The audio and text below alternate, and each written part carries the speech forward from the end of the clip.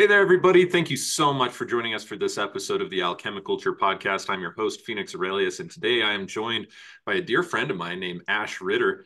Ash Ritter is the owner and proprietor, I suppose you could say, of Black Sage Botanicals. I'm a big fan of the treats that she makes, which she has traditionally had some subscription packages for. We met at the Good Medicine Confluence in 2023. I remember when she walked through the door, I didn't know her from Adam, but I looked at her and I was just like, yo, what's up? And I ran up and I gave her a hug and she was like, hey, Phoenix, that's cool. And I was like, yeah, what's your name?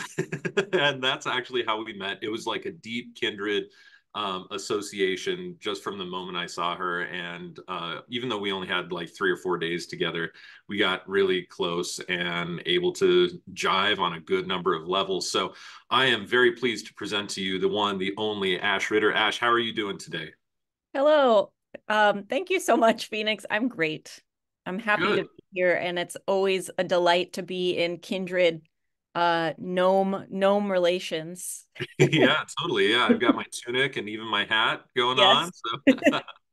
So Ash, a lot of people know you for a lot of different things. Like you're kind of a person that's a bit like myself, where people might know you for one thing, but you have like a whole range of interests and talents. Some of the things that folks know you best for are your work with Poison Path, your work with mycology, your work with psychedelia, your work with herbalism, your work with mycology.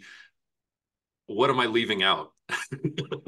Gosh, I mean, I think at the heart of it, it's one of those things where when we live in a reality or in realities where everything is alive and connected, it's like, how dare we compartmentalize ourselves? So there's always more to say.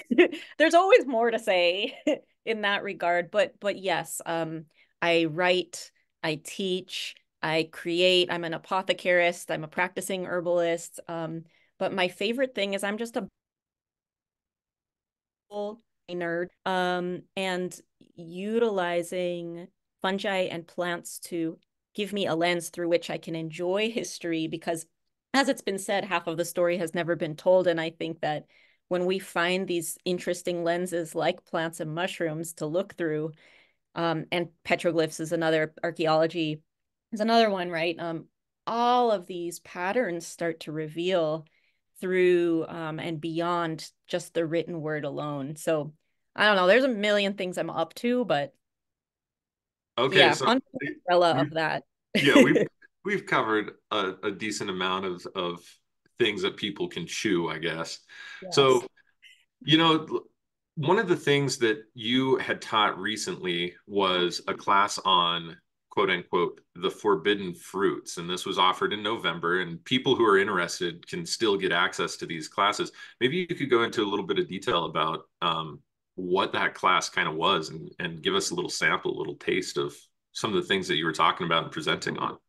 Oh gosh. So the Forbidden Fruit series is honestly kind of a continuation of the conversations I've presented around flying ointments, Solanaceae plants, a continuation on my love of Amanita muscaria, a continuation on ergot, all of these things that honestly are pointing towards by who and what authority have these symbolic iconic fruits, be they pomegranate, be they apple, be they fungi of many kinds, by who and what authority have they been made forbidden?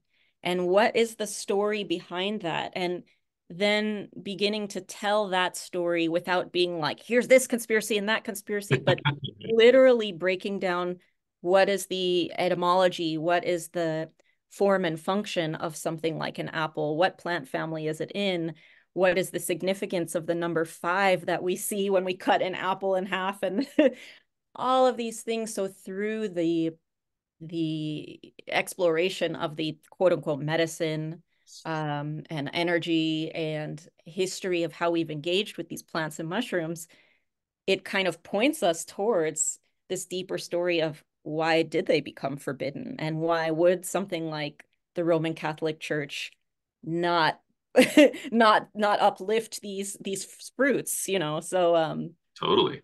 it's a fascinating long, meandering, spiraling story. Yeah, absolutely. As all good things are, all good stories are. You Mhm. know, you mentioned something, and this is something that you have a lot of experience with and have written about and talked about quite a bit is Amanita muscaria mushroom. Yeah. Amanita is, of course, one of my favorite to encounter in the wild. There's a deep connection and a symbiosis between me and the earth when I can ground into certain familiar friends that I find in multiple different ecosystems. Mhm. And Amanita is one of those things that, especially during my time in the Pacific Northwest, Mhm. was extraordinarily prominent for me. And also here in the Uinta Mountains as a young kid.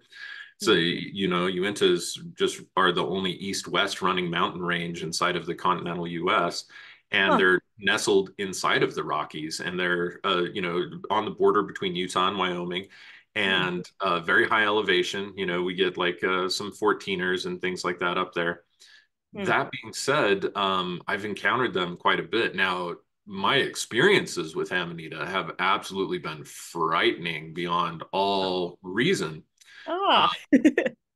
You know, not knowing doses or other things, being able to take them and waking up from the most insane nausea that I've ever had and feeling Mm. like I'm in a dream without having any context for that um, was frightening. With looking back, was I older? Was I, you know, more experienced in the lore? Was the information not so repressed? I mean, this was in the very, very early days, even where Arrowwood was brand new. Yep. So there wasn't a whole lot of information about these types of things. Um, but it's caused me to have a bit of a trauma around wanting to go through and continually to work with this medicine, although as I understand it, it's been pivotal to Siberian shamanism for, you know, hundreds if not thousands of years. So I'm interested to just kind of get your own stance, your own take, some of your own experiences, and to yeah, just inform me better about Yeah. this wonderful fungi ally. I mean, of course, it's like I could say so many things and do say so many things and will continue to say so many things about this mushroom because of that beautiful seeming polarity that it presents where it's so absolutely loved and it's so absolutely feared. And those are the things oftentimes I gravitate towards because it sparks this deep sense of curiosity. So with Amanita muscaria, um, I started with the folklore. I'm like, why is it on the greeting cards? What's the connection to the gnomes? Who are the gnomes anyhow? And you know, and this was before there was sort of the trending memology of Santa as a mushroom shaman and Right. all that yada yada yada. But yeah, long story short, I dove in first through the lens of folklore and sign and symbol and mythology, so-called mythology, Yeah, which right. I think mythology is literally just like in Spanish, it's called cosmovision, right? Yeah. It's not pretend. It's not pretend. On the other hand, it's enchanted. And Yeah. enchantment um is a real plane. In my experience, in my opinion, enchantment is a real plane that we all can enter into through the door, right? Who are the druids anyhow? What is the oak like through the door? We enter Absolutely. one of those mushrooms that yeah, has that deep-seated polarity story going on. So as I started to dive into the folklore, I started going, of course, I started looking in the sort of Hyperborean north and Siberia and going through Finland, down. And I started to recognize that this beautiful mushroom has a significance, a place, and importance across the planet, across the entire planet. And we often associate it with the global north and Siberia in particular, because that's what the academia guys write about. But they're Well, not and writing. that's where it was kind of first talked about in Yeah. the like late 19th and early 20th century, right? Yep. Absolutely. I mean, and interestingly enough, by Dawson, the interesting CIA-funded fellow who we know of for going down to Huautla de Jimenez and eating psilocybe mushrooms with Maria Sabina, and then putting her on blast by way of Life magazine. Right. Life magazine. But he wrote a book called Soma, and it's a super, super fascinating book where he's presenting this argument that Soma, this elixir or this nectar of immortality that's written about in the Rig Veda in India, was Amanita muscaria. So a lot of the kind of academia circles just sort of regurgitate that story over and over and over and over. Right. And I think it's a worthy exploration. And like, what about all of these different names for this mushroom and what do you call it? Associates with this mushroom, deities. That's the word I'm looking for. There These we go. deities, Associates is good though. associates. these these otherworldly associates of these mushrooms that even just looking at the name, we see, you know, one-legged lightning bolt, spotty warded, red speckled, you know, all over through the Celtic world, through the Mesoamerican world, we see the importance of this mushroom. So then I started to go in further, and I got the clear message, and it said, it's time that you ingest this mushroom. This is going to connect you to your ancestors. And so much of my work as an ethnobotanist, ethnomycologist, is founded upon me being a psychonaut, not for medicalized healing as much as learning, exploring, being curious, traveling, you know? Right. Yeah. So I've always had at the core of that, I'm not trying to romanticize something that I'm not. Like, let me go deep into the wellspring of my own DNA and eat the things of my people. And Amanita muscaria presented itself. This is one. And I wouldn't talk about it out loud in my research for years because of the Like that. stigma. And I was like, as soon as I talk about this, people are going to put on that tinfoil hat on their old buddy Ash, and they're going to say, you're going to kill people, you're going to poison people. And the joke is like, look at any pharmaceutical commercial, and I'm like, why are you not saying you're going to kill people, you're going to poison people on those, you know? Or the things we Seriously do, though. or the things we do for food. Like, if we want to eat acorns, we leach out the tannins, right? Like, so Precisely. there are preparation methods to render this mushroom more friendly to our bodies. And the interesting thing about it is different preparation methods coax out different chemistry. Different chemistry does all kinds of different things. Yeah, that's a good point. So, oh, we could keep going, but yeah, many things I could say. Well, We could keep going. let's maybe dive into it, because I know that this is a topic of interest. Like, a lot of people don't know this about me, but when I first started my alchemical and spagyric pathway in 2000, I guess it was like late 2003, early 2004, around the same time, about 20 years ago, I guess. Um, in order to be able to fund, I had just graduated high school, and in order to be able to fund my work with plants, I had to figure out how to be able to create a sustainable source of income that would allow me to be able to do this. And at that time, for the most part, it was kind of like what people are now calling a side hustle. Right.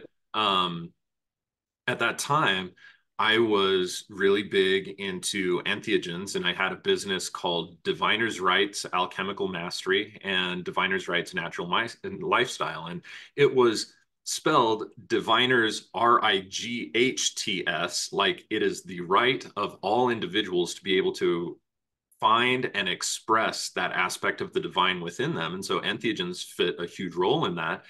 And so a lot of the local smoke shops and tattoo parlors and stuff like that knew me as the legal drug dealer, because I was bringing substances like Salvia divinorum and Amanita muscaria and kratom and you know, canna and lots of other different types of things, betel nut, to their place, and being like, these are substances that can be utilized responsibly, and creating these beautiful write-ups about them so that they can be used shamanically. Of course, they also got abused, and eventually that led to Salvia divinorum being illegalized here and in many other places across the nation and things like that. But Amanita was always one of those ones where people were like, oh, I'm going to take legal shrooms and trip. And it's like, well, I advise some caution here.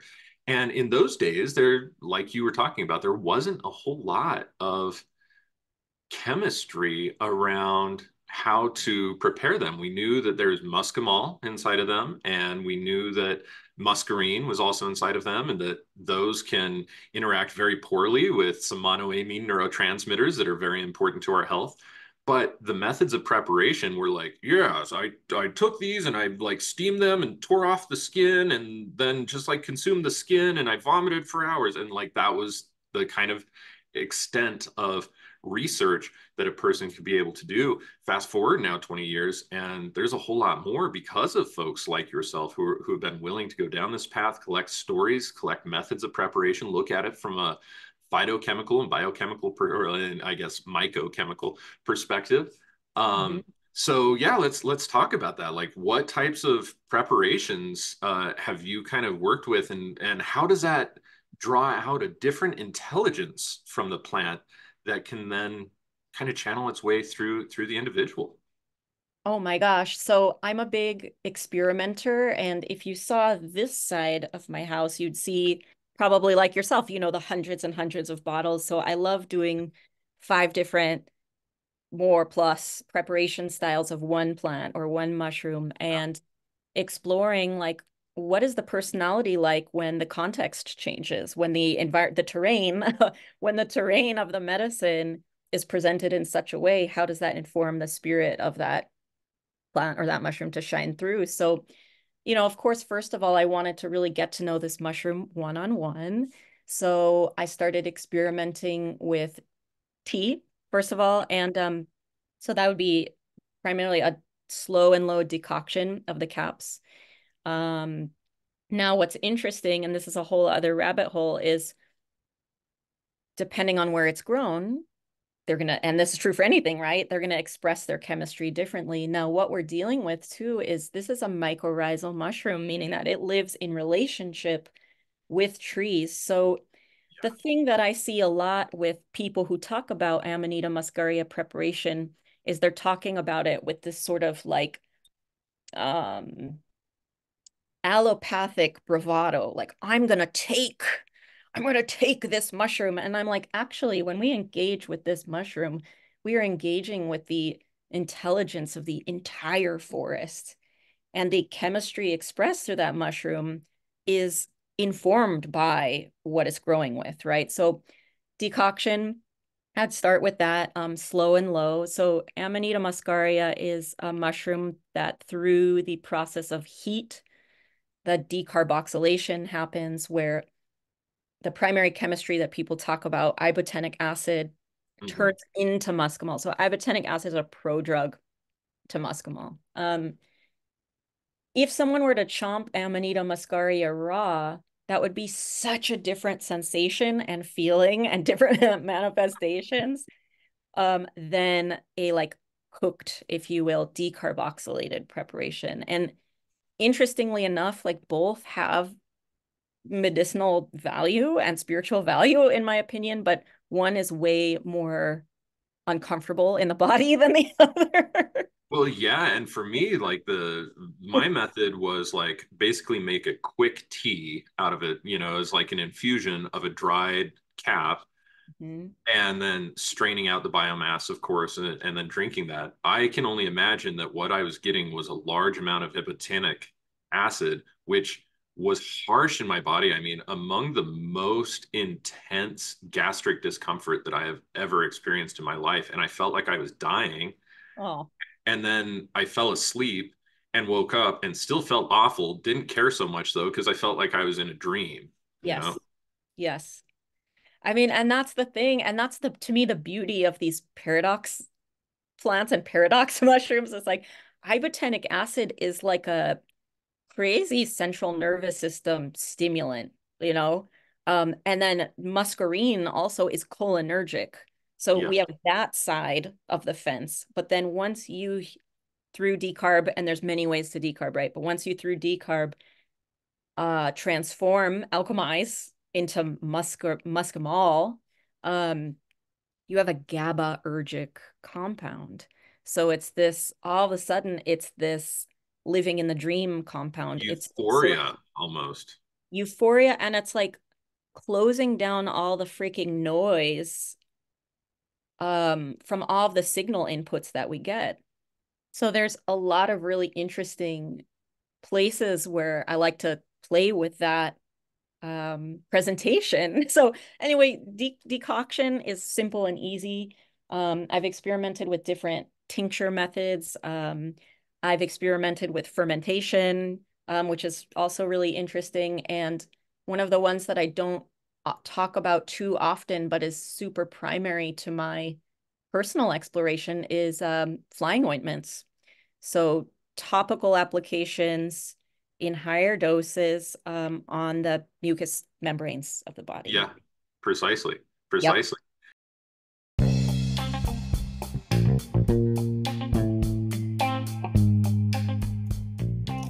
A lot of people write in and ask us where we source our herbs. Well, some of them I grow or wild harvest myself, others I pay to do the same thing for me. I scour high quality Asian herb suppliers. I've even developed relationships with really unique purveyors and even some growers over the years. But one place that we've relied upon for almost 20 years now is Mountain Rose Herbs. This company sets a standard for green companies as they're the first zero-waste company in Oregon. Their whole facility runs off of renewable energy, their fleet vehicles run on biodiesel, they have sustainable packaging, they're beyond fair trade, they support small farms all over the world, and they're just an all-around badass company. We have a long-standing relationship with them, and we know that we can trust the quality of all the herbs, spices, teas, oils, body butters, and other health goods that they have in stock. Everything they have is certified organic, fair trade, and or wild harvested, and they have really strict COAs, or certificates of analysis. Even though we have a lot of herbal suppliers, they remain one of our main go-to shops when we're looking for high-quality herbal starting materials. We highly recommend checking them out, stocking up on some herbs, teas, or even body care supplies. And of course, we're an affiliate of Mountain Rose Herbs, so every purchase you make when you use our affiliate link directs a portion of your purchase to support and fund this podcast and to support our other research here at the Phoenix Aurelius Research Academy. To get our link, just head to phoenixaurelius.org/the Alchema-Culture-Podcast. Scroll down to the link on the Mountain Rose Herbs icon, and that will direct you to their site. As always, thank you so much for supporting our work by using our affiliate links each time you choose to shop with them.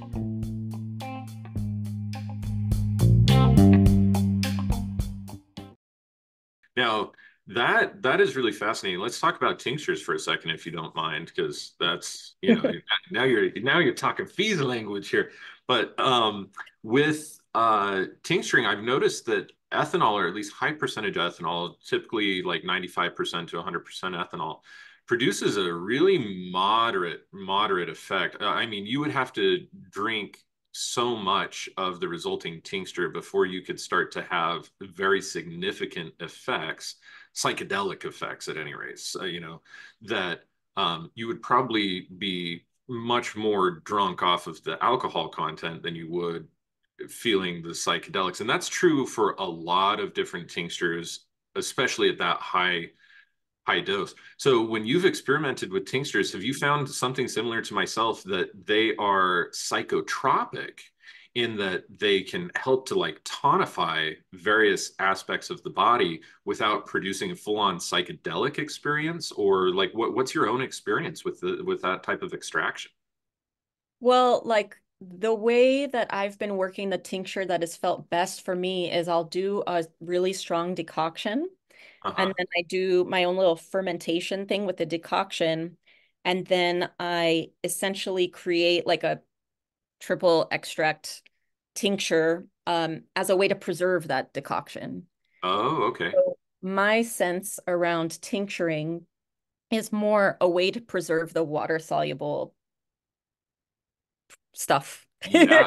Fair enough. Fair enough. You know what I mean? And that to me creates a really, really interesting um, offering that at low doses can be really functional, especially for people that get like wildly sensory overwhelm, which is a Right. lot of us in this day and age. Yeah. You know, like um, amazing for sensory overwhelm in lower doses. And then all of a sudden it can be this really interesting um, exploration and discussion around the pain body. Um, so we're Totally. talking about physical pain, but also I feel like we're talking about like the wiring of what makes us believe pain or go into PTSD stuff where we experience pain from something that maybe doesn't need to be a pain trigger anymore. Um, so there's really interesting things at moderate doses as far as how do we relate to this notion of pain body? Do we want to reprogram or reshuffle our relationship with the pain body? And then, of course, at higher doses, so-called hypnotic disassociative, but like you said, it's just living in the dream, you know? And living in the dream can be a really useful way to get data, right? Yeah, absolutely it can. So, but that's the thing is a lot of people who are being sold some random ass Amanita muscaria gummies in a head shop, like we don't know if that's decarbed or not. They're expecting something like psilocybe where they're like, Right. is the wall wavy? I'm like, well, it might not be wavy. You know, there are interesting visual stuff, things that can happen for sure, but it's different. Yeah. Everything's different. So yeah, the tincture, what I've found is that the more alcohol soluble compounds, I like more for topical liniment use for nerve pain. You know, That's pretty cool. That's yeah, now that's something that I have not really even branched too much into is using a lot of the spagyric tinctures that I make, especially for liniments. What I have experienced is that the radical vegetable menstruum is what it's called within the alchemical tradition, or what we would now call ethyl acetate, primarily from a chemical perspective, um, produces a very interesting extraction of Amanita that can border on if you distill out all of the ethyl acetate and don't redissolve it in any sort of menstruum, you can take that pitch and it becomes like an extract that can be dissolved into a lot of different types of oil substrates and other things that can be then used topically that way, or it can be ingested directly, just as long as you've purged it well of the ethyl acetate. I mean, in small doses, ethyl acetate isn't harmful to be ingested. In fact, it's in a lot of endogenous ferments, especially aerobic ferments, as you know. So, um, but in small doses, right, and properly diluted. So, but with that being said, that really is about the extent of where my experience has played with it is infusion. Of course, I've read a lot about decoction of the mushroom, and most of the beneficial experiences that I have read of people's preparations actually do originate with a decoction, like you said, low and slow. Um, I've also seen, I'm interested. Do you know what the decarboxylation temperature actually is for ibotenic acid? if my memory serves me, it's around 200 Fahrenheit. Oh, okay. 200, So it's 220. about the boiling temp of water then, like 212 Fahrenheit is boiling, right? So it seems like a good match for that particular thing. And that makes sense. I mean, when we take a look at the documented literature of Siberian shamans, quote unquote, using this, we see a wide range of different historical uses through different periods, and different areas of Siberia are not all East. Siberia is enormous. And so, like one area of Siberia here and another area here, it's all just lumped into Siberia, but they have totally different cultures, totally different beliefs, totally different cosmologies. And so, but one of the things that I always found to be really fascinating in some of that early literature from the early 20th century in particular was that they would say that they would boil the mushroom for a time, They never said what time, but boil the mushroom for a time, then to drink the broth of that mushroom, and then they would recycle their urine, drinking their urine multiple times, up to 7 to 10 times over a period of like hours, even days. And it continues to kind of flush through the system and create different levels of experience.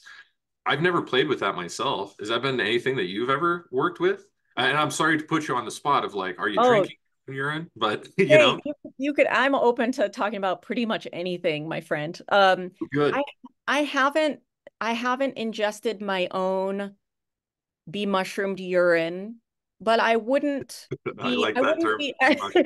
I wouldn't be afraid of it. What, and then this is me being now maybe way too transparent, is like what I'm interested in is for my future sweetheart, wherever he may be, is like, when we talk about I'm just gonna say, when we talk about like Amrita, when we talk about Soma, when we talk about Yeah, nectar, like thinking also about female ejaculatory fluids. And totally.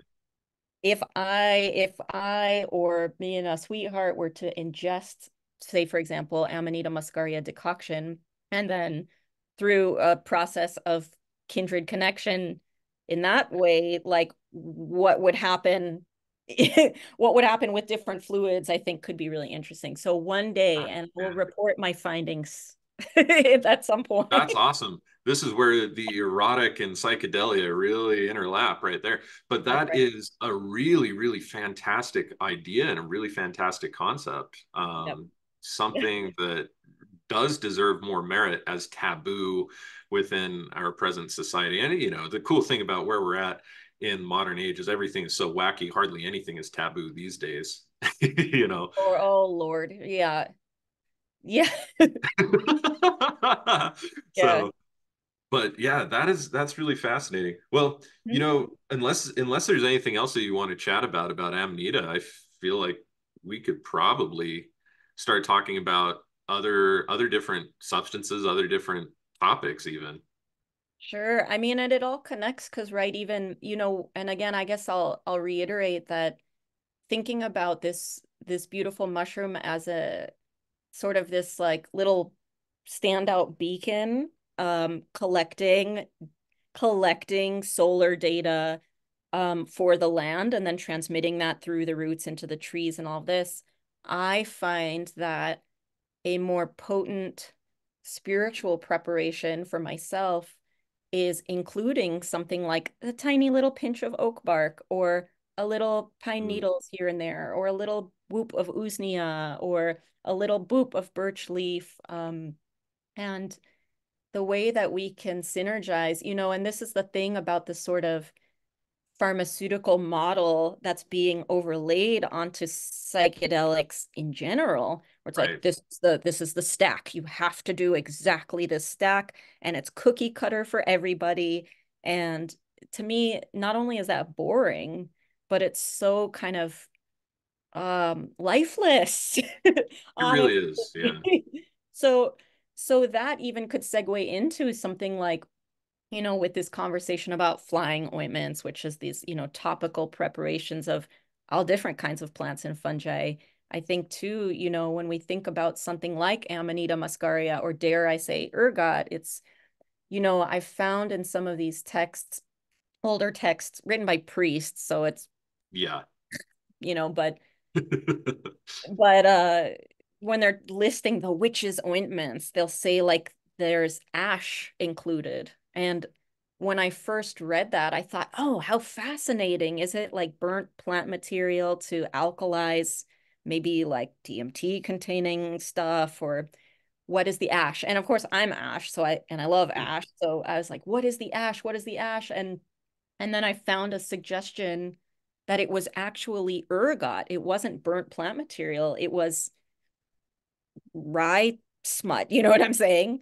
Oh, Which is, black and can look kind of like ash. you're And right. then I started thinking, well, what about, the addition of fungi of many different kinds in these topical preparations? And what would happen if I included, just for fun, some burnt red skin of the Amanita muscaria in a topical preparation, would that be psychoactive as opposed to just numbing nerve pain? And so yeah, there's so many fun segues to think about. When we read in the textbooks ash, so many people would just see that and they'll make a meme about it.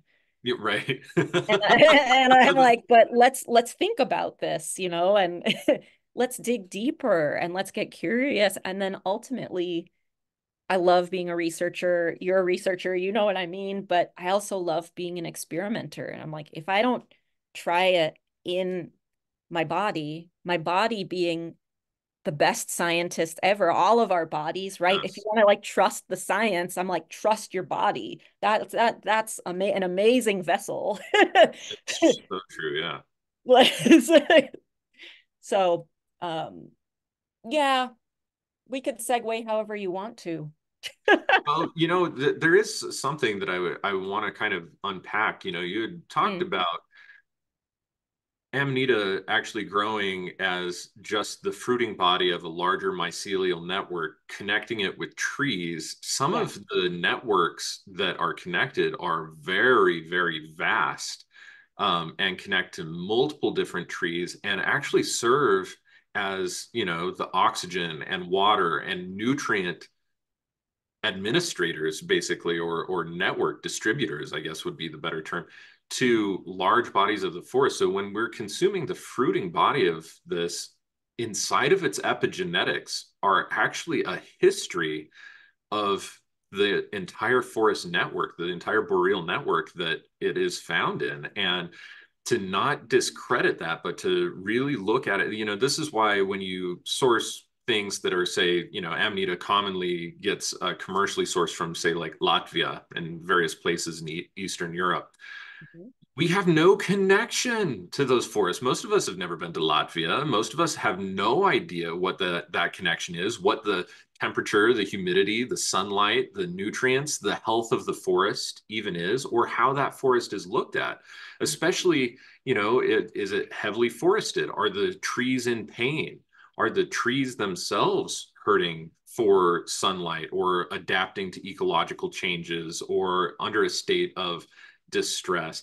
And so, because we're so disconnected from that environment, taking in those things, it's dawning on me now that, like, oh, wow, a huge portion of the experience is actually largely dependent upon the materials bioregion itself.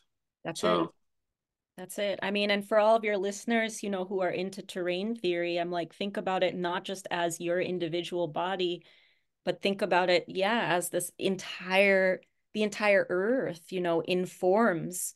It's all yes. connected, right? Beep, beep, beep, beep, beep, beep, beep, beep, beep. Yeah. So, yeah, absolutely. And even thinking too about fungi are our ancestor, if you will. Yeah. Fungi are our ancestors, in Well, my we opinion. share so much DNA with fungi, arguably more than we do with many members of the animal kingdom, that it stands to reason that there is a connection there, whether they are technically our ancestors, like, you know, they traveled through outer space to get to us, Terrence McKenna style, Here we or, go. you know, The I've got most of his. hypersphere. The hypersphere. Yeah. Yeah, exactly. Yeah. It's it's so yeah, I'm right there with you. And that's the thing too, is as much as it's so in this day and age, it's so easy for us to click a button and say, ah, yes, I want the most exotic, exciting, newest to me psychedelic or whatever it may be.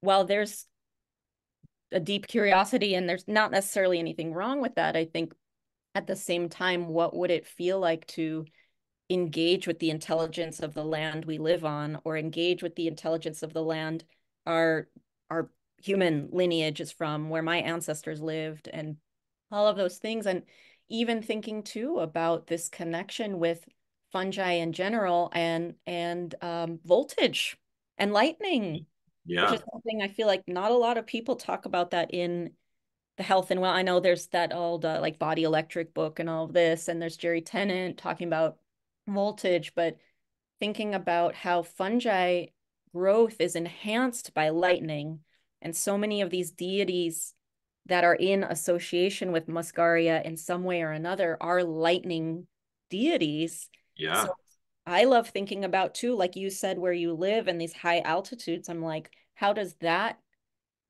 data set inform the expression of that landscape and then that mushroom, right? So Yeah. there are so many elements that we engage with when we take medicine. And I could say, like, yes, this is a hawthorn tincture right here, but really, you know, everything is a community. You Yeah. know, it's like what endophytes were living in the roots, what birds were landing on top, were they nibbling the berries or not? How did the stress of those nibbles create more uh, aromatic compounds, or whatever, Yeah, whatever. So exactly. it's fun.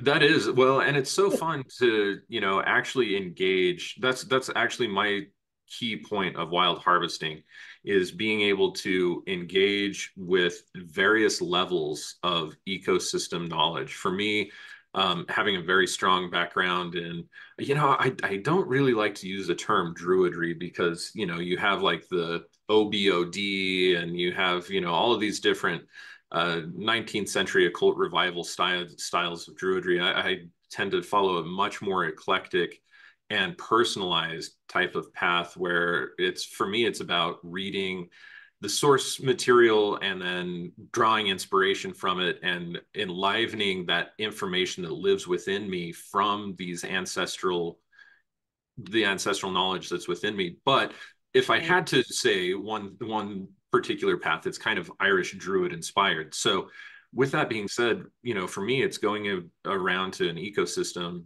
connecting in with the water, connecting in with the air, connecting in with the land in those places, and being able to honor the nature spirits and all of the spirits of the ecosystem that are there, asking for their permission, teaching them, asking them for them rather to teach me about what constitutes their understanding of health, what constitutes their understanding of well-being and of history, and then me teaching them what my perspective is and sharing and growing before performing a type of harvesting. And here in Utah, where I'm still at, there's a canyon that I've been harvesting from. I oftentimes just refer to it as my personal medicine cabinet, but it's also known as Taylor Canyon in Kristen Spring area. And I have been wild harvesting there for about 20 years now. And I remember before I ever harvested anything, my connection with that area told me that I had to steward that area. And so that took me taking wild roses from high up on the mountain cliffs that were growing out of very precarious rocks near the source of the spring and taking them down little cuttings and taking them down to lower elevations and planting them. That now little plant is enormous, and so many people get rose hips from that one little plant. And it wasn't until like 2 or 3 years of stewarding the watercress and taking it again from the higher streams and putting it down to lower, more accessible elevations and being able to spread a lot of the cacti that were there and being able to, just basically create an ecological system that was suitable and sustainable for the animal life long before it was ever suitable to be harvested from. Yep. That, that still is deep in my DNA, like a huge part of my epigenetic expression and also my evolution as an herbalist actually came from those plants that I was able to find there and what I was able to steward and how I was able to find the key species that give way to yet other species. Like if I found that rose eventually created shaded areas that would allow for other different species to grow. And it wasn't until 2 or 3 years after that rose grew that then wherever they came from, wild yarrow seeds started to spread and they started to grow in the sunny areas around the rose, whereas in the shaded areas we started to get all sorts of different types of plant life actually. And this last year I was just seeing enormous amounts, but we started to see that the burdock would grow back in these areas and other different types of things, creating this huge multi-layered network of consciousness, of plant consciousness. Is that has definitely always spoken. I forgot where I was even going with that because I started getting caught up in the memories and carried away. But yeah, I mean, I'm excited with you. I'm excited with you because to me, I'm like, that's the way to do it. And, in the last little chunk of years, as herbalism is now trending and all these things, there's been these movements for people who are against wildcrafting. And in many respects, I understand why, because it's going in with a grabby kind of more corporate make off of a approach, as opposed to this, like you're saying, this relational stewardship nature, or a relational stewardship approach where, something I tell my students a lot is, before you harvest anything, observe for a year and see what animals visit it, like you're saying, what plants grow in relationship with this other plant, or what fungi grows in relationship with this plant.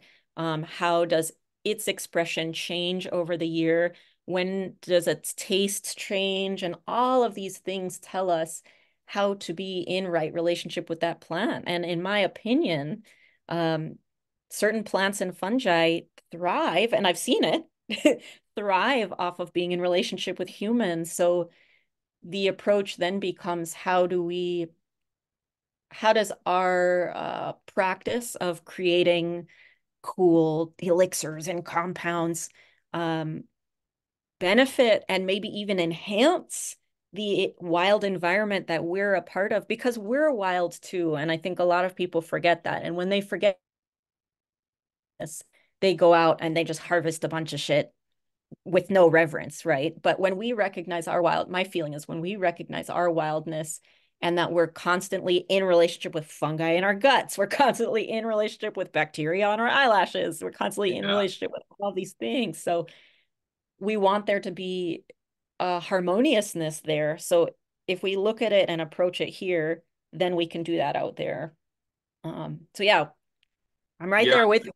That is such an important thing. And as it pertains, that's actually something that I can see the value in a lot of teachers being like, don't go and wild harvest things, because, you can get it sustainably, crafted or grown, cultivated in other places, and then it doesn't diminish the population. But really, before you say that, the first thing has to really be, address your own sense of exploitation. Right. There it How is. have you been exploited? How did Yeah. you not like that? Don't do that to others then, right? And that extends to like just about everything, because if you find a resource and you feel that that resource can be exploited for monetary gain, that's a whole wrong energy to enter into just about anything with. That leads to slavery, that, on a human level, that leads to just all the icky shit about humanity. But when we deal with authentic connections with individuals, it's like this right here. Okay. I'm not exploiting you by having a conversation with you. We are having this communication. There is a reciprocity to it. And we can have that with the vast majority of nature, but it takes, to my understanding and in my system, really listening deeply, and not through our ears, but kind of through the heart and through the concept of what is necessary for the life expression of this plant or of this organism, because it can be an animal, it can be a fungi, it can be anything. What is necessary for its expression, and how can I, through my relationship with it, benefit that expression, and how can its expression help benefit me? That becomes, it's like that aspect, because, we say, oh Jesus, what's the term? Where altruism is dead. Altruism doesn't really exist in nature either. Like when you're just going out and saying, hey, altruistically, I want to help you, what are you getting out of it? Even if you're drawing experience, right? There's something. And so just being honest with ourselves and with whatever we're finding is like creating communally beneficial systems of reciprocity. And if people can just make that one switch altogether, multiple different areas of their lives are going to probably end up seeing a lot more benefit, or at least that's been my experience. So Absolutely, right there with you. I mean, and that is the funny thing too about something like, everyone's saying the future is fungi, the future is fungi, and I giggle at that because I'm like, well, the past, present, future is that and so much more. And to me, the joke there is there are mycorrhizal fungi, right, that live in relationship with the terrain, that are helping do resource fusion and make the forest is all happy and has the things they need. But there's also saprophytic fungi, right, that break down, that are decomposers. And something like the lumber industry would be like, they're parasitic. How dare they? How dare those turkey tails break down this log that I want to sell, and so that's the thing. When I say the future is fungi, I'm like, yeah, fungi can help us, fungi can hurt us, fungi can do everything in between, and it's not an anthropocentric like thing, and that aspect to me is actually like the beautiful poem of all these things that people want to make taglines about. I'm like, take it further, because there's always going to be sort of the left hand and the right hand spiral of whatever y'all are talking about. I mean, and that's why over the last, God, where are we in time? Like over the last 4 years, I've been more out and talking about poison plants and poison mushrooms, because I've really wanted to spark this conversation of where did we get this notion that certain things are poisonous and certain things aren't? What does support our health? What doesn't?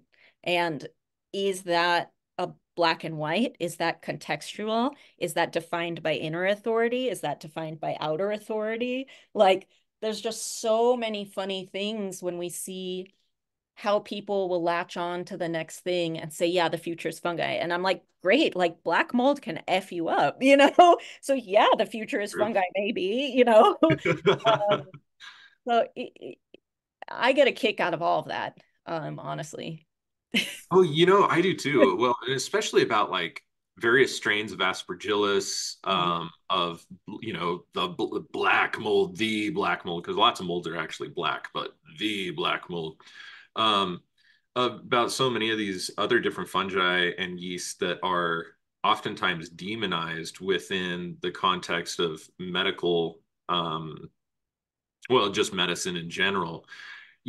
I find that there's a correlation that they grow and proliferate exclusively in terrains that are already toxic and need a form of decomposition. So, like, if something is wet and it's a synthetic material, that synthetic material is not natural to the habitat. And so nature comes in with its greatest agents of decomposition to help that thing. I've also noted that in areas where there's the most concentration of stray electricity and electromagnetic pollution, you get the largest concentration of black mold.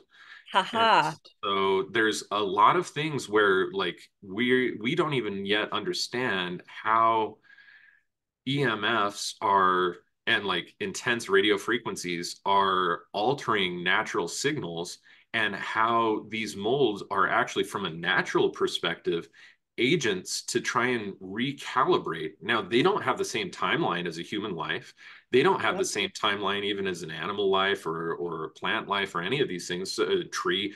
So for them, their timeline is totally different and unique and subjective to their species and whatever the job is. Just like you could say, like, our colonization of, say, the United States or other things, it's undergone multiple different iterations, multiple different species have inhabited it, and you have to look at it over a vast timeline to say, how did that impact the ecology? Their timelines are almost that exact same way. They're very telescopic, and that they just have a method of colonization that helps to rebalance the ecosystem as seen subjectively from their own species and their own state of incarnation.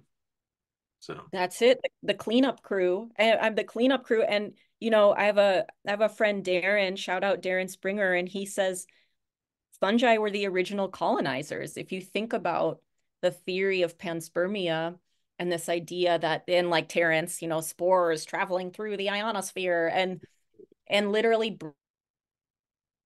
this rocky ass planet so that we had soil, so even these notions of colonization are really twisted and interesting to think about in when we look at these large scale conversations that are happening between species. And so we're just constantly in flux, basically, is the deal. Yeah. Constant dance, and sometimes a ting from a different perspective, which is why part of what I love sounds is, and that's divination, right? It's sometimes you don't need to add something in. You don't need to extract something out. Sometimes you just need to look at something differently and perceive something in a fresh way. And I have compounds for that, because sometimes the medicine is in that neutral space of just like, let me recalibrate to the bigger story that's being told. What is the cleanup crew known as? Whatever the latest health concern is on the news, like, what is that cleanup crew? Why would it be happening? What is the impact of EM stuff, what all these different things, right? So Totally. yeah. Totally. Well, let's talk a little bit more about flying ointments, if you don't mind, because that's always been something that has really fascinated me as a student of multiple different disciplines of witchcraft.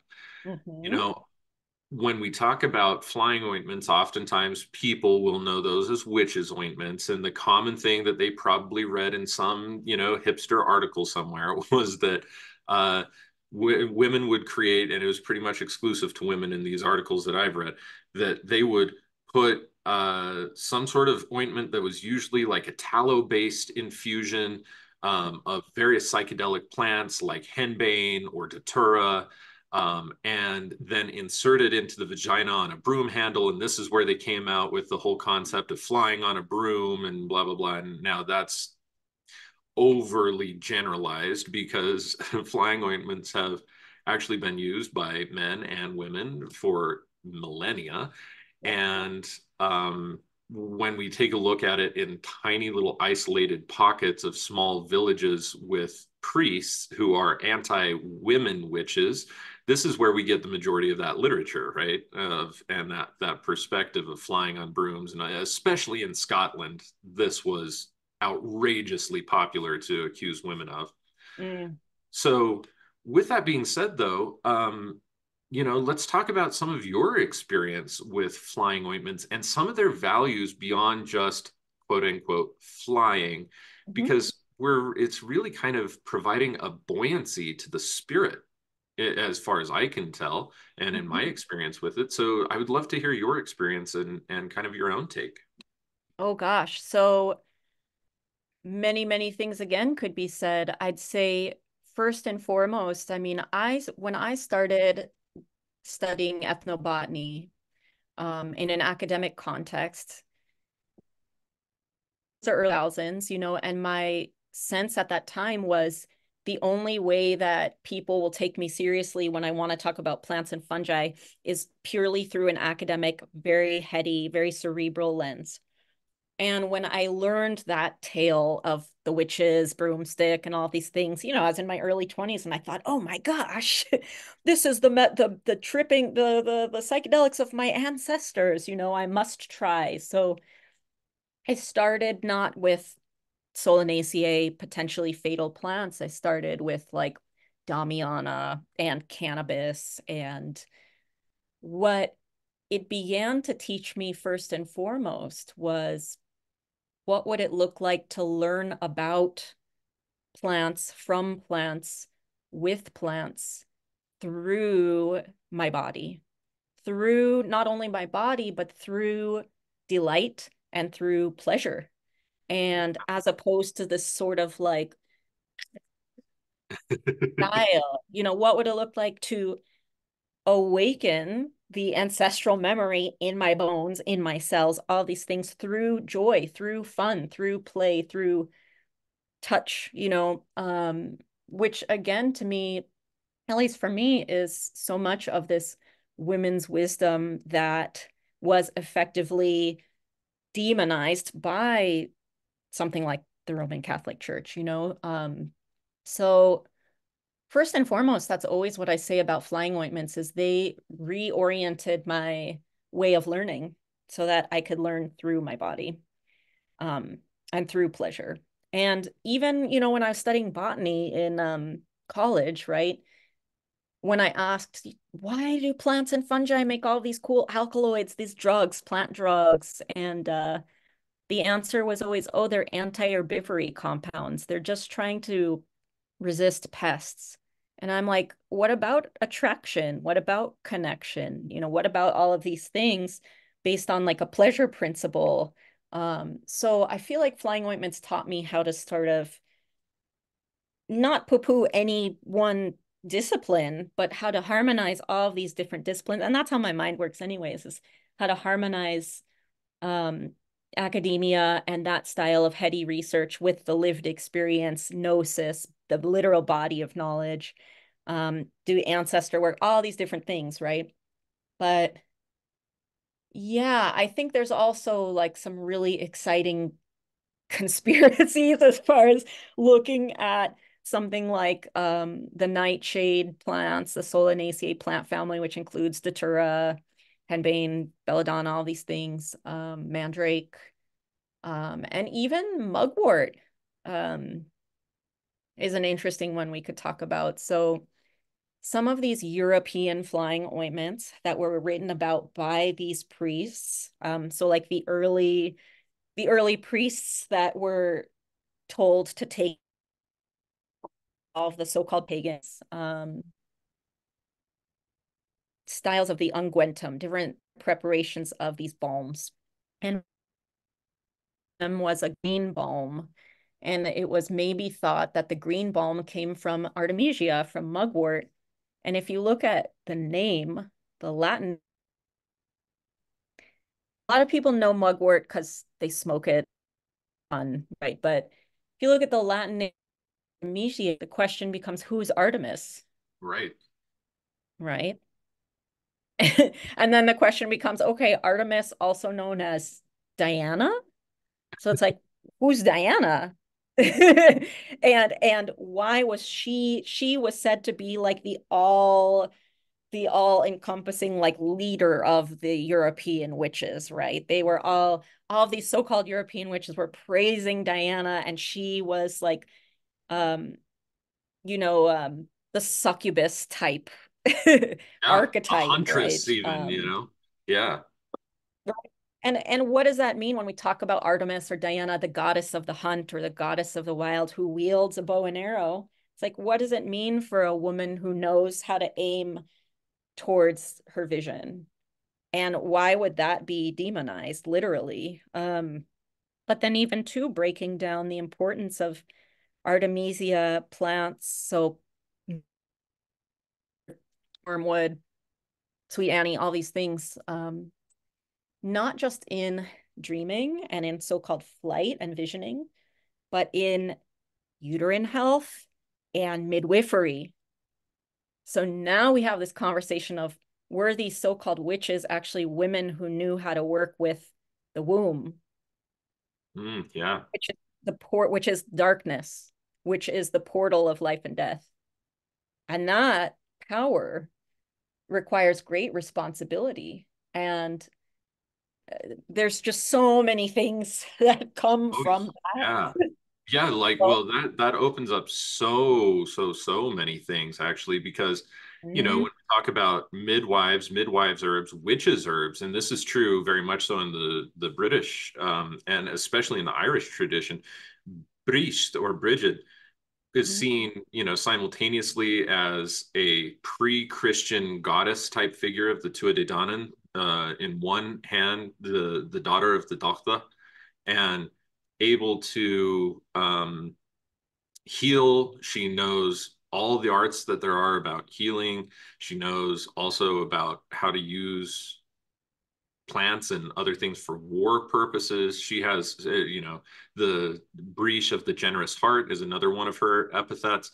There's all these different types of things. But then as we view Hecate, as we view Diana, as we view all of these other pan-European goddess traditions, we find that they are associated with witchcraft in that same vein of being able to bring life in or being able to hold life out, being able, using contraceptives, herbs for contraceptives, using herbs for abortifacient reasons.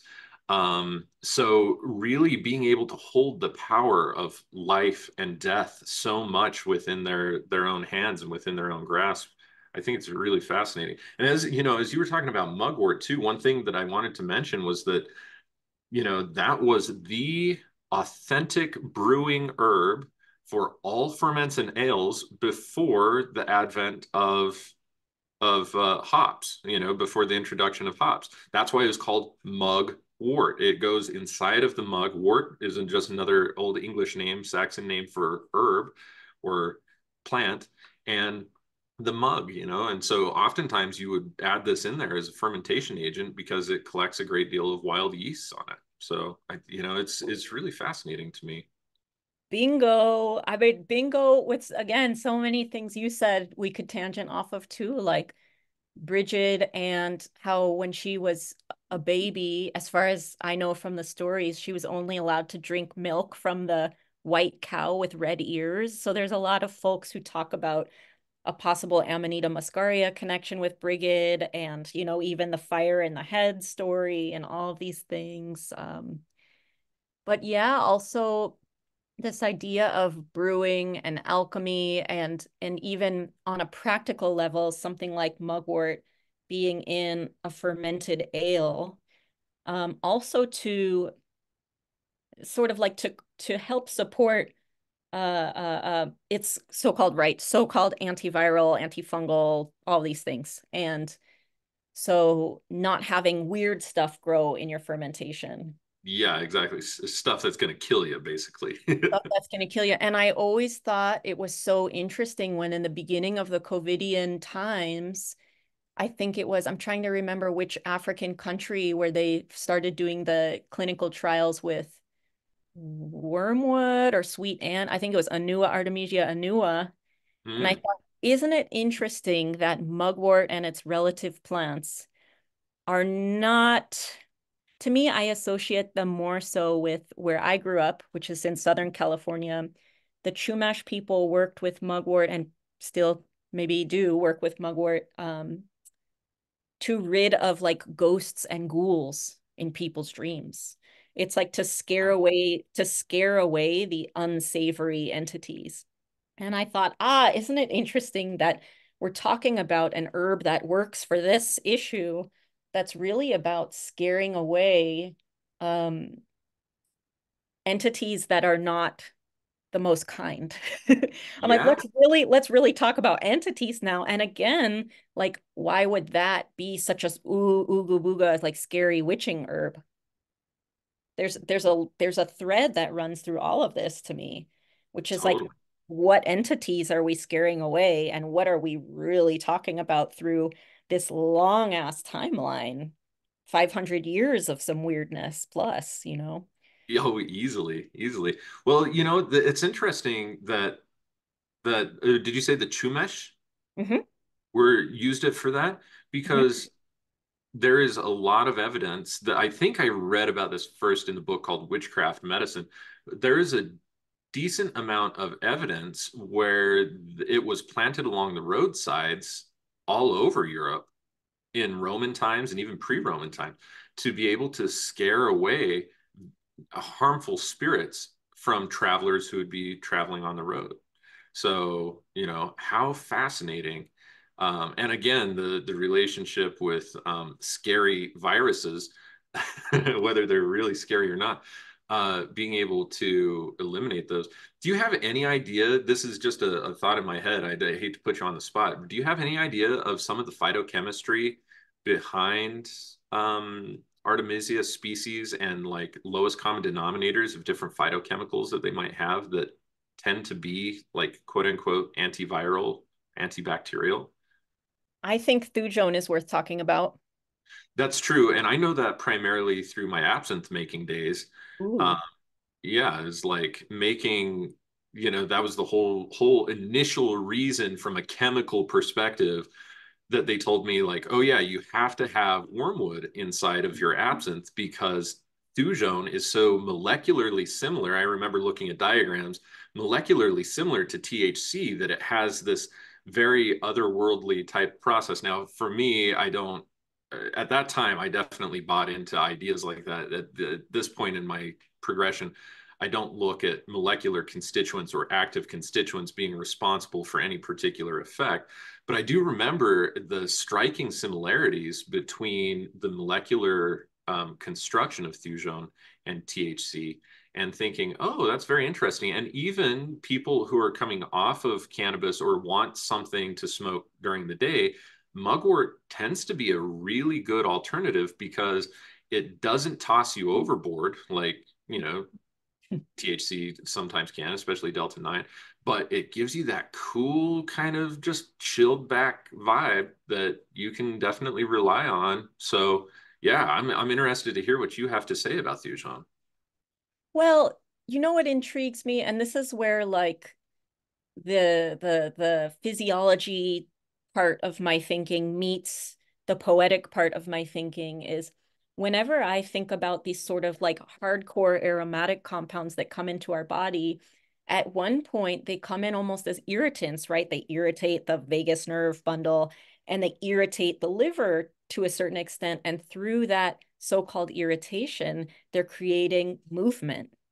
So when I think about the liver in baseline consciousness, the liver is about filtering out the blood, right? Filtering out the blood, this closed loop, more or less system to filter out excess hormones, excess neuromodulators, all of these things. So really we're talking about letting go of certain things that we're supposed to let go of and keeping what we're supposed to keep. And we're talking also about digestion because we know that the liver is inherently connected to how we do or don't digest food. But I think we're also talking about activating the liver is also about digesting feelings, literally because of processing out neuromodulators, but digesting ideas, digesting concepts. So I do feel like some of the sort of strange and wonderful so-called, psychoactive effects of anything that has thujone in it, in a poetic sense, comes from that act of digestion and how we choose to digest certain ideas and metabolize things. Mm. There's something to unpack there. Yeah, I think you're right. I think you're right. Especially, as you were talking about the liver is like, oh yeah, like it can actually suppress or increase certain enzymes. And that affects the way that the bile is going to impact like things inside of the digestive tract, which then alters digestion in general. And if you take that thread of like a thing is not just the thing that you see, it's a multidimensional information packet. Yep. So, Yep. the carrots that you eat, the tomatoes, or whatever, the meat, the lack thereof, whatever it is, those have multidimensional codices that we are breaking apart. And we can look at it just on the physiological level of like, oh, here are the proteins, and here's how the DNA actually breaks apart enzymatically into these different proteins, and how these get converted into this, and how these minerals do this, and get very physiological with it. But behind all of those, there is a spiritual encoding, there is an emotional encoding, there is a mental and causal encoding inside of all of these things. And altering the way that your body is going to absorb or break down those things, and by what speeds, also creates a certain filter of consciousness. Now, all of this is just kind of in this term is really just kind of dawning on me now, and inspired from what you were sharing. So that's a very interesting concept, Ash. It's fun, huh? Yeah, yeah, too fun. That's going to keep me going on this train of thought here for a little while, and actually seeing, you know, how I would be able to analyze that or quantify that for the purpose of my research. You Mm. know, you don't have to quantify these things in order to have the experience. So I'm not trying to get overly analytical, but in showing and in teaching, we have to be able to have models to draw upon. And that's, you know, a huge part of my work and obviously the way that my brain enjoys engaging in reality. Totally. Totally. I mean, and that's the thing is like the message is the message is the message, and different people gravitate towards different mediums. I know in certain rooms, I will only talk about physiological action. In other rooms, I go on some weird ass thing talking about the etymology of all of these words and talking about gnomes and you know what I mean? And in spaces like this, I can be free to be like, and it's all the same message, you know? So yeah, Yep. sometimes, you know, I'm sure too, like with your clients, it's like certain clients want to see those numbers. They want to see those readouts. Others, they want to hear about how it feels in the body, you know? And Yep. That's the thing. To each they've got their own way of assessing and relating to the information. So yep. And I feel like for those of us that have that finesse to be able to like code switch, if you will, um, we can reach so many different hearts and minds with interesting trains of thought. And that's why I make the freaking candy, you know, like I make herbal candies, and that isn't because I love being a candy maker. It's because it's a way for me to tell a story to people and to spark their curiosity about plants and fungi. And they're doing it through the lens of deliciousness. which is so fun. You know, you are doing through epigastric kind of candy making the same thing that I was doing through beverage chefing with Niyama was like, it's a way of being able to relate herbal intelligence in a way that is sociologically acceptable and fun, and you're able to draw in a demographic that otherwise would have no interest in your story or that plant's story or intelligence, and being able to deliver it in a way that suddenly becomes meaningful and relevant to their own way of life. And Yep. yeah, I really, really, really admire that. I remember at the Good Medicine Conference, you were like, "Hey, I think they were like blue lotus truffles. Do you want to try like a lotus truffle?"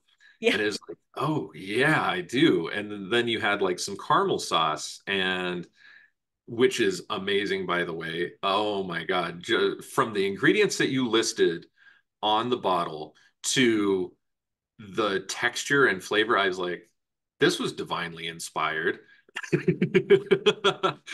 Like, wow. Oh. I've played a lot with those ingredients. I've done a lot of raw fooding. I've done a lot of different types of chefing types of things. The texture and the flavor profile that you have as the base recipe for your caramel sauce is so next level, Ash. I just have to say, like, from one epicurious Yeah. type of fellow to another, like, oh my God, it is so good. It is so good. Yeah. That's that to me, that's that like grandma style thing where again, like it's so easy for me to indulge in the heady realms because I do enjoy that to a certain extent. But then there's that I always remember from my grandma Genia, so that's my mom's mom. Like she never taught me recipes by giving me a list on paper. It was like, okay, when it feels right, when the texture looks right, when the color is kind of like this, and it was just really engaging the senses. So is interesting because many, many, many years ago when my grandma passed away, it was right around the same time I got a job as a cook. This was a long time ago.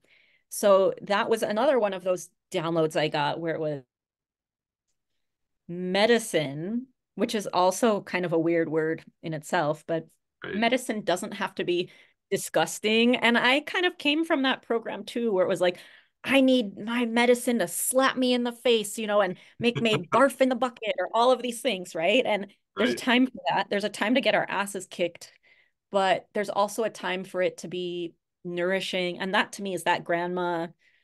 feminine intelligence. There's a time for our medicine to be nourishing, to hold us in a space of greatness, to remind us of our inherent um, harmoniousness, and even how I practice as an herbalist is, so many people are obsessed with these antiviral, antifungal, anti compounds. I'm like, well, there may be a time for that, but there's also an importance in these tonics, right? Which is the food, like the nourishment, the feeding the scaffolding of our being, the feeding the tissues of our being, creating an environment and a context of beauty so that shit doesn't have to go wrong in the first place. And if it does, we're more robust anyhow. So food is like a nice way to tell a story about all kinds of stuff. Speaking of which, I just want to say that I think it was maybe December's candy of the month that you had sent out that was like pomegranate, walnut, lime, Yeah. caramels. Like, oh my God, that was amazing. Noriana tried it. She's like, wow, Fee. She looked at me because, I'm kind of very uppity about food combinations these days. And she Cool. tells me, I don't know if you're going to want to have this because of food combination. I looked at it, I said, oh no, all of these things go well together, just as long as I don't eat this like within half an hour of, say, like meat or cheese or, something like that. Mhm. Um, all of this goes really well together. And so I popped the first one in my mouth and oh my God, the nuttiness and the lime and then the pomegranate coming through, and like it was like a symphony in my mouth. I'm not even kidding you, Ash. Like, you definitely have one hell of a gift for being able to take herbal intelligence, food intelligence, and being able to make it so fun and so delightful. It's like writing the most brilliant story imaginable, but through food. And instead of reading through organoleptics of scent and taste. And I have such a deep appreciation for your work on that level, and on so many other levels, but that level last month in particular hit me so well. And your caramel sauce, I have to say, um, I think I've had two forms of it now. I had one that I think was a turkey tail varietal, and Yeah. then and maybe it was just medicinal mushrooms in general. I Mhm. can't remember. But then the second one was pine pollen one, Yeah. and man, yeah, both of those super, super awesome. And they went so well. Instead of creating icing, Nori and I made like a einkorn sugar cookies, but with much less sugar than what you would normally put in. Mhm. And instead of frosting or icing, we would just add a little bit of that caramel sauce and spread it nice and thin over it. And wow, what a beautiful, beautiful offering. It was so good. Thanks. I mean, and that's the thing, is sometimes, more often than not, the recipe ideas come to me through, not through a culinary frame of envisioning, but that that caramel, the pomegranate molasses caramel, was inspired by the forbidden fruits class I taught. And I thought, okay, how do I tell a story through food about pomegranate, about this fruit that is both sort of this beacon of fertility, but also it's like, oh no, it's the forbidden fruit and it's associated with Inanna. Like, she's so scary because of, like we were talking about earlier, like she's both goddess of fertility and war, and oh no, a dynamic woman. What are we gonna do? So I was like, great, I want to make a caramel highlighting this potency and story of pomegranate. But then I was like, well, I also want to talk about the idea of red and red enchanted fruits and red enchanted foods. And I found these amazing red walnuts. And of course, walnut too is a whole other conversation of why walnut is so cool. But yeah, so sometimes it's like again, the message is the message. And I'm like, how can I translate that through the medium of food? And sometimes it works and sometimes it doesn't. I can say that too. I know I've like not satisfied everyone. Sometimes people are like, this is really weird, Ash. And I'm like, yeah, but I'm trying here to tell a poem and not everyone likes all the poems that we all make. And so like I remember once tried to make s'more like s'more Pop-Tarts and I tried to make like jujube marshmallows, and Oh, wow. it wasn't as good as I saw it in my mind, you know? You know, though, there's sometimes things take a couple of different iterations there. They definitely can take a couple of different iterations. Although, um, golly, what is the name of it? There is, oh, meadow foam honey. If you ever get the opportunity to get a single variety meadow foam honey, Huh. and you want to make something marshmallow in texture or flavor, I can't recommend any like quote unquote natural ingredient better than that. It literally tastes like a vanilla infused marshmallow. It is delicious. Hmm. I used to make a lot of mead in Portland with that particular varietal. We had about three varietals that were really common. Meadow foam we would get every fall. Every autumn, the beekeepers would always say, "Hey, I've got like 10 gallons of meadow foam honey." It's like I want them all. Yeah. And then we always had wildflower and then especially blackberry varietal up there in the Ooh. Northwest. And so those were the three types of mead that I would regularly make. And I used to make what was called alchemy, which was where I would make various different extracts of various herbs and plants, and then do a secondary fermentation on the mead with those extracts in there because they add starches and they add sugars, right? And so I remember with the meadow foam honey, I did one with vanilla, Madagascar vanilla bean and raw cacao powder and heshu wu.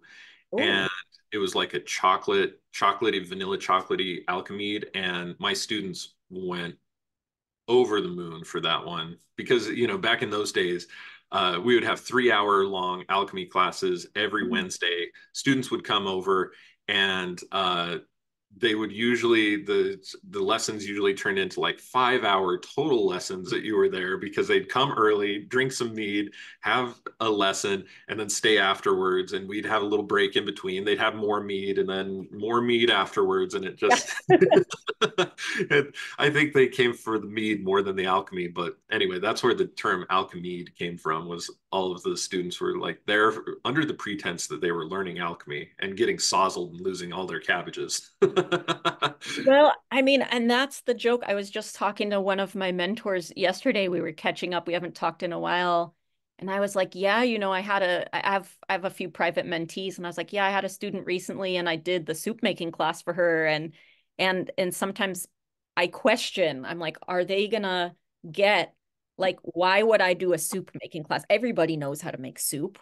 I'm like, but when we can recognize the sacred or the spirit in such a mundane act as cooking, as soup making, as mead making, these are actually some of the most alchemical cauldronish brews we could ever talk about. And it's one of those hidden in plain sight things where when we can play with the technology that is required to make an amazing mead, to make an amazing soup, this is the same technology that we can apply to all of these cool, heady, far out things too. But to sort of separate things out, like, oh, it has to be really advanced and look really strange for it to be magic.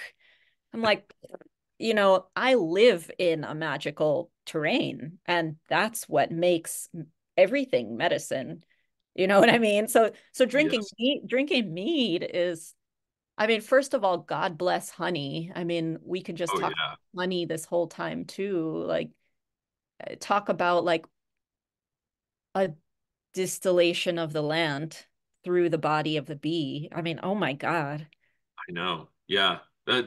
Yeah, I remember learning from Benjamin Pixie a lot about the magic of the bees and how important they are. And of course, this was in the context of the eco-sex convergence when those were happening. And so it was this very highly erotic, ecosexual type of awareness of how the bees are constantly making love to all of the flowering plants and being able to pollinate and spread the semen of all of these plants for the fertility of all of our crops and basically the whole damn world as we know it with very very few exceptions.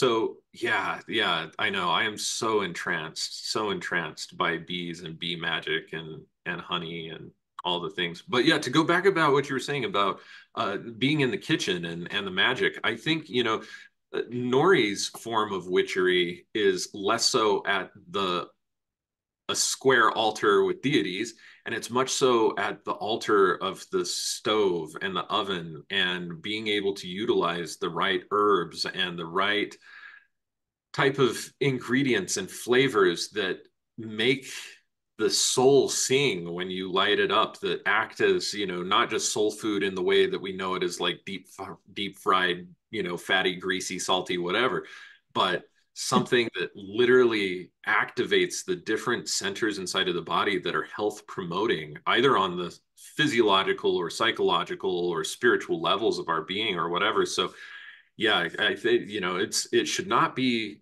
discounted, the concept of kitchen witchery. It is a real important aspect, and the more that we can utilize just the love and the intention with any of the ingredients we have available is really amazing. Anyway, those pomegranate caramels that you made, they were really, really interesting and fantastic to me for a number of reasons. And they got me talking about the Philosopher's Stone right before I went on an interview with this guy named Juan. He has a podcast called the Juan on Juan. I had just eaten one of your caramels because it was going to be a while to dinner, but not a long enough for me to say, let me eat a whole meal before this interview.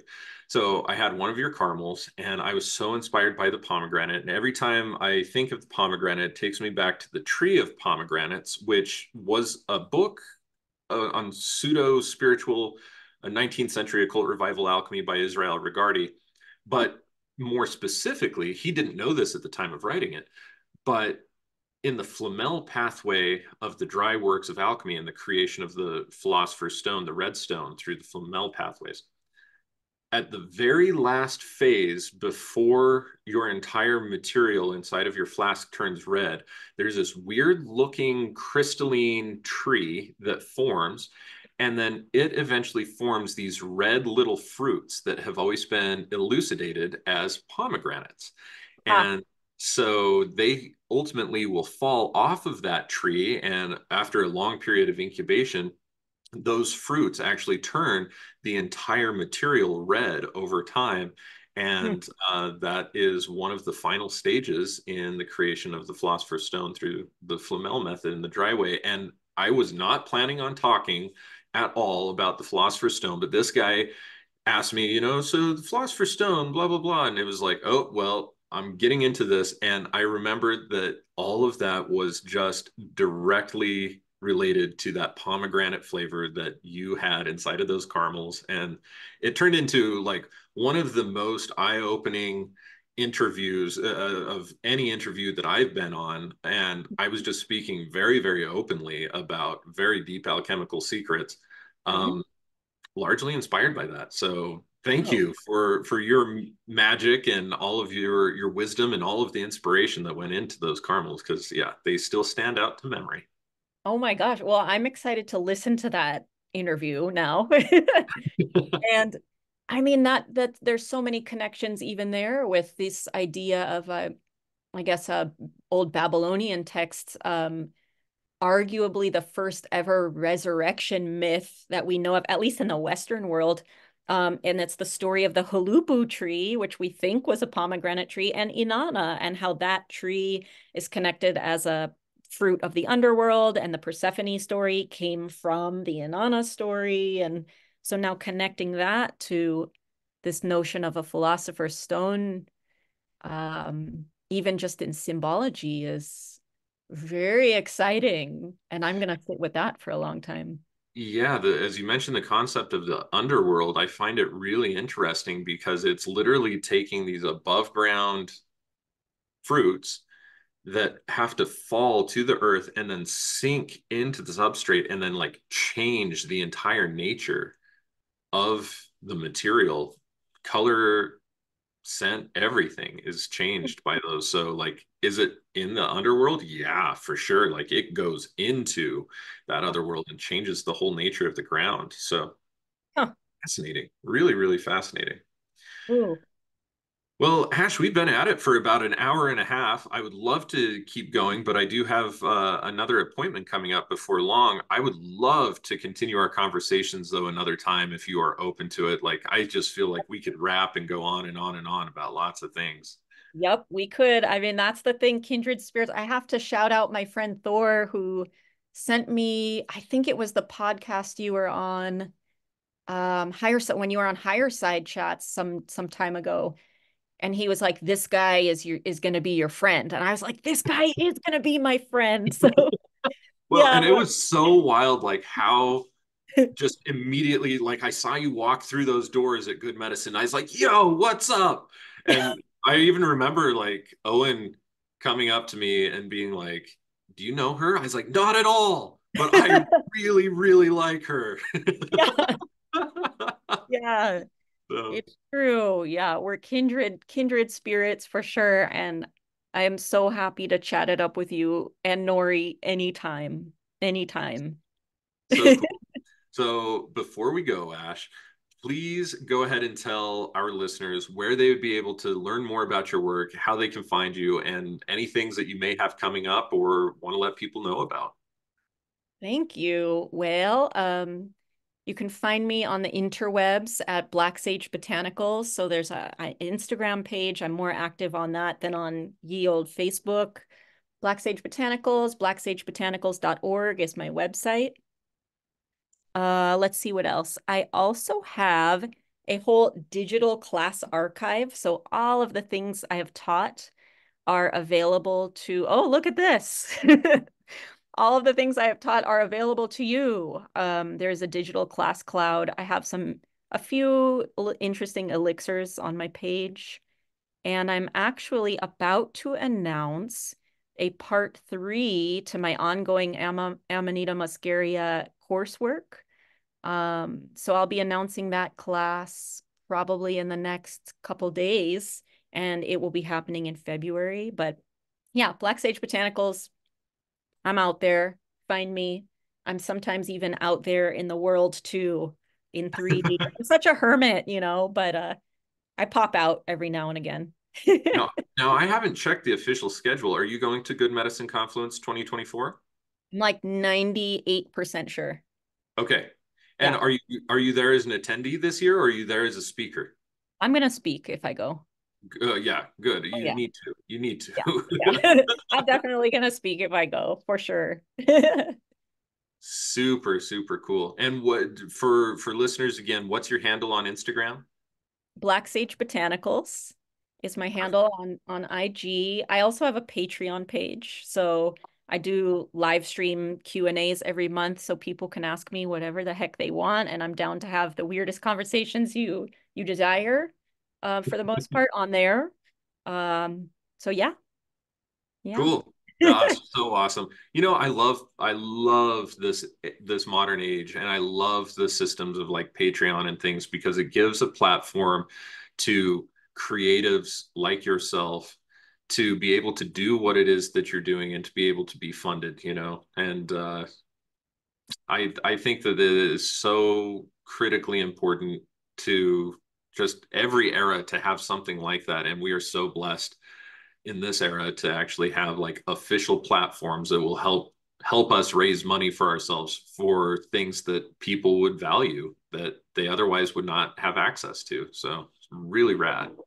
It is. I was resistant to the whole digital everything for so long until I recognized that if I approach it in just this is the spirit of connection manifesting itself through the technology we've chosen in this day and age. Like everyone, in 2012 was like, we're going to be communicating instantaneously. And instead of doing that psychically, we decided to do it through phones and stuff. So I'm Yeah, like, exactly. great, great. I can look at it in a non-dual way. And yeah, I'm really thankful for all of it and all the connection and kindredness that we can have through these mediums. I know you and I both. It really is an awesome blessing, and have folks on the other end that are like, yeah, I can hang. Yeah, that, right. Oh my gosh. that's the cool part. Yeah. So, Ash, I really want to thank you so much for all of your time today. Like this conversation, just like every conversation that I've had with you, is just so fun, and my cup gets filled up so personally. So thank you, thank you, thank you. Thank you too. Yeah, cheers. Yes. And to all of you listening, if you liked this podcast, please go ahead and hit that like, subscribe button, share it with your friends, because we're still a relatively small podcast, but we're sharing really big ideas. And it may not be mainstream yet, but if we can keep sharing these ideas and getting fun information out to people, fun, relevant, cool, interesting information out to people, it will continue to grow. And eventually that will turn into the Alchemi-Culture, or culture of alchemists, that we are looking to create through this podcast. So I just want to thank you so much for listening. And again, be sure to share this. If you have any questions, comments, concerns, go ahead and post your comments down below in the YouTube page. And you can always feel free to write us at support@phoenixaurelius.org. If you are listening through Spotify, Apple Podcasts, or any of the other places that podcasts are found and syndicated. So to all of you, thank you very much. And again, to you, Ash, until next time, my dear friend, looking forward to chatting again. Sounds good. Thank you, my friend.